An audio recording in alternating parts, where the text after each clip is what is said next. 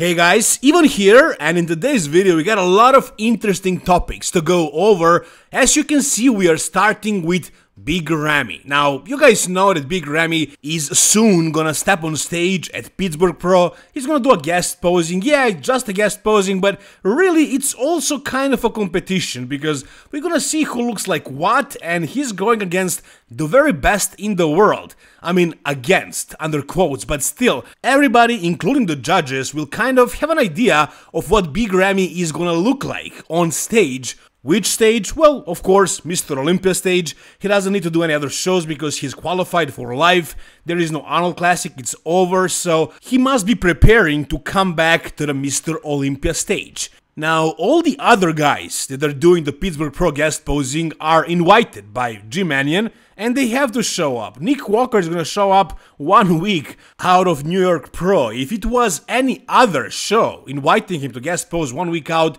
of course he would not accept it, but this is Jim Mannion, so he kinda has to. And Big Ramy, we didn't even know if he's retired or what, and since he's doing this guest posing, it must be on his initiative. It's not like he was invited by those guys and like he has to show up, because he could be retired, he could be like 200 pounds right now.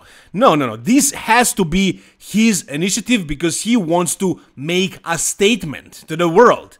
He wants to tell us how good he looks and that he's coming back. Now we come to the interesting part. It turns out Chad Nichols is no longer coaching him. And Chad Nichols, I don't even know if he's coaching anybody else today, really, as far as top pro bodybuilders. I mean, he prepped William Bonac, but he failed with him, and with Big Ramy he failed big time, so maybe Chad Nichols is retired. Maybe he's not as sharp as he was back in the day in the 90s with all those guys and at the beginning of the 2020s. So Big Ramy is not gonna prep alone. He is gonna find a coach. And which coach is it? Well, it seems like it's Patrick Tuor. I know Patrick said in that video that he doesn't want every YouTuber to make a video about this, but I'm sorry, it's my job, I have to do it. Patrick Tuor seems to be coaching Big Ramy. He didn't officially confirm it yet, but he didn't deny it either. Let me show you. I have a feeling that Patrick is working with him. I'm just saying this out loud. No, I'm not saying that, okay? I know you're not saying it, but you don't have to say it. You don't. No. Listen, I just have a feeling, but it doesn't matter because there's several guys that he hasn't worked with in the past. That is, it's worth to give it a try. Patrick, I hope you're working with him and that he's coming back with a vengeance. Yeah, he's still. Let's not put any rumors out there. I don't want to be on every YouTube outlet there. No, I'm not confirming anything. Not confirming means not confirming is not denying. So you were quick. Were quick to deny Samson. No, you asked me let's not say no more. We don't even talk about it. Don't worry about it. Yeah, I think it's pretty clear. I think it's pretty obvious. Actually, at the beginning of this podcast, they asked him, is he coaching Samson? Are there any talks about that? And he was quickly like, no, there is nothing. And as far as Big Ramy, he was like, I am not confirming that. He did not deny it though. So, yeah, that's pretty much it. It's not official yet, it's not public, but yeah, it's pretty clear. I don't think we need to talk about whether this is true or not. We need to talk about how Big Ramy is gonna look like now, working with Patrick Tuor. And Big Ramy, during his career, he was coached by many different coaches, and he brought very much different looks with each one of them. I think he brought the best with Chad Nichols, but lately, it hasn't been working out. Now, is that a problem with Chad Nichols? Or is it really Big Ramy's body that's not really responding anymore? Or is it a combination of those two things? We don't really know, but I don't think it has much to do with a coach. Because at the Arnold Classic 2023, Big Ramy was probably at his all-time biggest and leanest. I don't think his glutes were ever this peeled. Overall, I don't think he was ever this sharp, this hard, this shredded, and this massive at the same time. I think this was his absolute best peak of all time, combination of size, fullness, and conditioning, and the real reason why he didn't place higher was the injuries or whatever is happening to his physique, or the fact that he skipped the Pittsburgh Pro guest posing in 2022. But if it is that, he's gonna fix that by guest posing this year, and as far as his physique, Can Patrick Tuor fix the issues? No, he can't do that, but maybe the stem cell treatment and a little bit of rest from competing and prepping is gonna do him good, and he's gonna come back a little bit more fresh. Can he freshen up so much to be able to win the Mr. Olympia again? No, I don't think that's gonna happen. I mean, he is crazy massive, he can get in good condition, and you know, he is a freak. Big Ramy is the freak. Even like this, he's still phenomenal, but like to win the Mr. Olympia again, I just don't see that happening with any coach. I think Patrick Tuor is gonna do very well with Big Ramy. I think he's gonna pick him as good as possible, but the best case scenario at a Mr. Olympia for Big Ramy is like a top 5 finish. I just can't see him beating Samson Dauda, Derek, or Nick Walker again. It's gonna be really extremely difficult to beat Andrew Jacked or Hunter Labrada, but if he's actually improved, he could battle with those guys and like try to crack the top 5.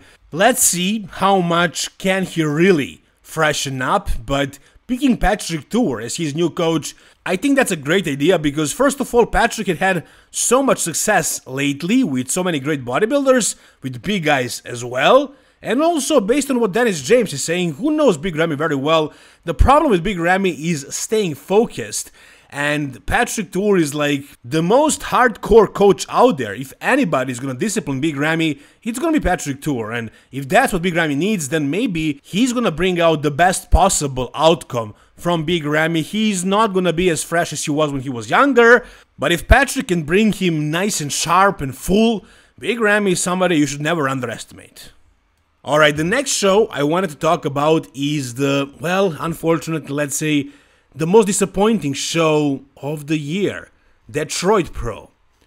Now, this show is promoted by Fuad Abiad, and I'm sure you guys follow Fuad's podcast. And on that podcast, so many great bodybuilders were announced that might do the show. Some of them jokingly, some of them seriously, some of them really considered it, and they decided not to do it. And only 6 guys are doing the show, and only 3 of those guys are known. Martin Fitzwater, Vitali Oglinnikov or Woodwito, and Justin Rodriguez. The other 3 guys, I don't know who they are, and yeah, only 6 guys in this show. And this show actually offers a great prize money, and that's what Fuad actually tried with this show. He wanted to give more money to open bodybuilders because he hoped more bodybuilders, open bodybuilders, will show up at the show. And he doesn't have many categories here. He limited this show to only a couple of categories, and he wanted to give most money to open guys, and only these 3 guys answered. None of them are even Olympians. Yeah, Justin Rodriguez is, but back in the day, I don't see him qualifying this year. There are 3 guys who were supposed to do the show but decided not to do it, and I am really surprised by their decisions. For example, James Hollingshead. It's crazy that James was actually doing a practice peak week protocol right this week, and he actually kept dieting after the Arnold UK. Basically, he looks the most conditioned he ever looked. He's not qualified for the Mr. Olympia, and I think he's Fuad's friend. James was introduced to Fuad on the podcast by Luke Sando all the way back in the day, and he was a part of the podcast for a long time. He still shows up from time to time, and I feel like he and Fuad are personal friends, close friends, and this guy still decided to skip this show. He decided to do a peak week at home without competing. He didn't want to do Fuad this favor, and also at the same time win $25,000. No, for some reason James decided not to do it, even though he said he might do it. He did a peak week at home just to take photos, and he got shredded, way more shredded than the Ohio Arnold and the UK Arnold, and he still decided not to do the Detroit Pro, which would be basically an easy win for him looking like this, an easy $35,000, and a huge favor to a friend. But for some reason he decided to not do it. I don't get it, but if I was Fuad, I would be mad as hell at James if he didn't have like a really good excuse, which I don't think he has. Then there is also Akeem Williams, who is also not qualified for the Mr. Olympia. He beat everybody at the Arnold Classic aside from Hadi Chopin and Samson Dauda, who are not gonna do the Detroit Pro. So it would be an easy win for him as well. Easy $25,000, easy Mr. Olympia qualification. However, for some reason, some really strange, weird reason, he decided not to do it. What the hell is this? What does this mean? I am aware that Fuad did burn a lot of bridges with a lot of bodybuilders, a lot of guys who were sponsored by his company and who were on the podcast and then they weren't. So yeah, I'm sure Fuad made some enemies, but is it really this bad that nobody wants to do the show? Even though there is $25,000 for the first place winner. Also, they made sure that the background at this show is going to be just a plain black curtain and the lighting is going to be great. That's what they're trying to do at this show. They promised that. They promised more money to the open guys. And for some very weird reason, nobody wants to do it. John De La Rosa also, if Hakeem is not doing it, even if James is doing it, John could also qualify for the Mr. Olympia. But him and Patrick Tuor, actually Patrick explained why they decided not to do the Detroit Pro. Even though John was thinking about it, Patrick basically said no, because it's the best thing for John's physique.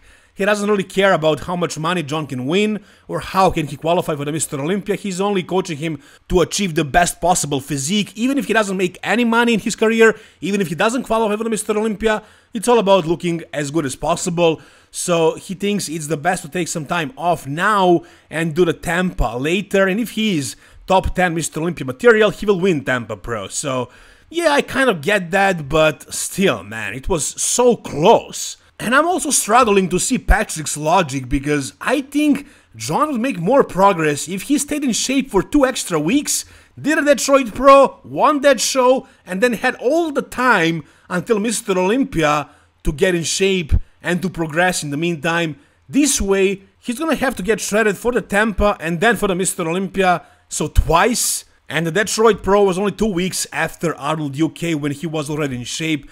So, yeah, is this really the reason? Or do they have any kind of issue with Fuad? I don't know, guys. But look at this lineup. This is ridiculous. This is funny. Only 6 guys, and none of them are probably gonna be top 10 at the Mr. Olympia, or I don't even know if they would qualify if there wasn't for this show. So, yeah, very, very disappointing show. I mean, so much money on stake, and they promised a great background and lighting, and I'm sure the production value is going to be awesome, and everything is just tailored for the open guys. However, they decided not to do it. All of them, most of them, even personal friends of Fuad. So I'm really disappointed. I'm really feeling sorry for Fuad, and yeah, it's a shame. I was also expecting an awesome lineup, but apparently we got a very disappointing one, unless some of the guys decide to jump in last minute. Maybe James keeping it a secret. I don't think so, but maybe it's a possibility. I don't know. Now, as far as the guys who are doing it, I think Martin Fitzwater is potentially the favorite to win this show. Either him or Goodwito. I think they're kind of close, really. They're both similar height. If they were both at their 100%, and let's say 100% of Martin is Texas Pro 2022, and let's say Goodwito is the last show we saw, Arnold Classic South America, then I would go with Martin, but I don't know what he's gonna bring. This is what he looks like right now, and here's also what he looked like about 2 weeks ago, 20 days out of this show, and yeah, it seems like he's bringing it, and he actually made progress. I think he looks thicker, bigger. He's coached by Stefan Kynes, so yeah, I believe he's gonna peak just right. Conditioning here looked amazing at 20 days out. He, right now, is my favorite to win this show, and yeah, I feel like he needs to go to the Mr. Olympia stage. I think he should have been at the Arnold Classic stage. They didn't pick him, unfortunately, but I think he's very, very good. We'll see what he's going to bring, but if this was 20 days out, I think he's going to look amazing at the show day. And as far as Justin Rodriguez, it really seemed like he kind of improved his midsection. I mean, how much could have he improved it from the Arnold Classic Ohio? It's only been like 4 weeks. I mean, he has a new coach, yeah, so maybe something can be changed. He has more details in the abs, but overall, yeah, I don't see him placing above those 2 guys. I think he's gonna place 3rd. So, once again, very, very extremely disappointing, and it draws a lot of questions. Why? Why did everybody decide to skip this show? Is there a personal reason, some issues with food or something else? Whatever you guys think, tell me down below. Lastly, we got a physique update from Samson Dauda. It's a back update. It hasn't been very long since the Arnold Classic Ohio, so I don't think his physique could have changed very much. But you guys know how fast can Samson change. And his Arnold Classic edition was so much improved in the back area from the Mr. Olympia 2023. Which means he made progress extremely fast. And even in this video, I feel like his lats are hanging lower. I think his back is growing right now. And it's almost possible to notice. But one thing is for sure, this back right now looks better than it looked last year, that's for sure. And I think at a Mr. Olympia this year, it's gonna look improved compared to the Arnold Classic Ohio. Now, who's gonna be his next coach? That's the big question. We have no idea right now. Patrick Tuor denied that there was any conversation between these two guys, so it's probably gonna be somebody else.